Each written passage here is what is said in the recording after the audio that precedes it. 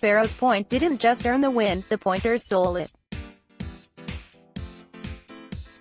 En route to claiming the Class 1 North baseball title Monday, sticky-fingered Sparrows Point, 17-7, swept 7 bases, taking advantage of a sometimes molasses-like Douglas defense.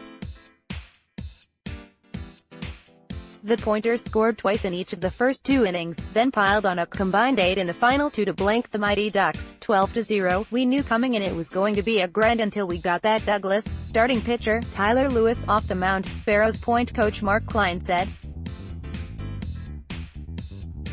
Once we got him off, we knew we had a real good shot of running away with it.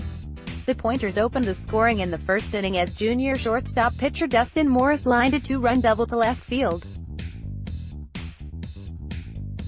Sparrows Point poked at Douglas' defense again in the second when senior designated hitter Nathan Cottle drew a walk, stole second, advanced to third on a fielder's choice and scored on a ball that got past the catcher. Junior third baseman Ben Hester made the score 4-0 with an RBI double to center field. Lewis, the Ducks' ace, settled down, allowing no runs the next 3 innings, then ran into trouble. The game unraveled after the 5th, Morris said. That gave us a boost. After Lewis recorded his 9th strikeout of the game to start the 6th inning, catcher Brian Filipkowski walked and starting pitcher Brett Johnson doubled. Shortstop Darius Madison replaced Lewis on the mound, while senior James Berthold battled at the plate. Filipkowski and Johnson scored on pitches that went to the backstop. Berthold tripled to deep center, followed by a double by Hester that scored Berthold. Junior Drew Gorsuch doubled, scoring Hester, and scored on a missed throw. Catcher Larry Gordon was brought in to pitch and retired the next 2 batters to end the inning, but when the dust settled, it was 9-0 Sparrows Point.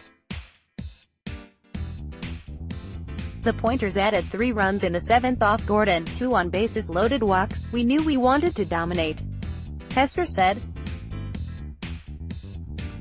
Once we did, everyone got more confident, even though every starting Pointer, as well as a handful of junior varsity players, scored in the game. Hester's jack-of-all-trades performance rose above the rest.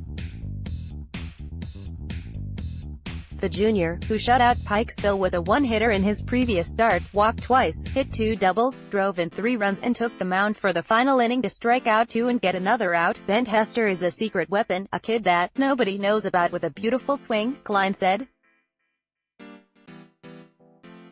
Johnson, who struck out 4, and Morris, who fanned 2, combined with Hester to hold the Ducks to 3 hits. Despite the lopsided victory, Klein and his players were unhappy by one aspect of the Pointers' game, the silence in the dugout. We had a lack of energy today, Morris said. Against Pikesville, we were all over the place. You couldn't shut us up. We need that tomorrow. Douglas finished with an 11-6 record. We saw a lot of heart, Coach Jim Foster said, citing his team's work through summer, fall and winter. We're getting a $2 million field soon. We're going to be a force to be reckoned with. I've always defined success not where you go but where you are in relation to where you started. And where they started to where they are is very successful. Sparrows Point will take on Boonesboro in the state semifinal Tuesday at 7 p.m. at McCurdy Field in Frederick. Caption: Sights and sounds from Notre Dame Prep's victory over McDonough on Friday night in girls lacrosse, the snapping the Eagles' 198-game winning streak in the process. With the win, NDP claimed the Interscholastic Athletic Association of Maryland A Conference Championship.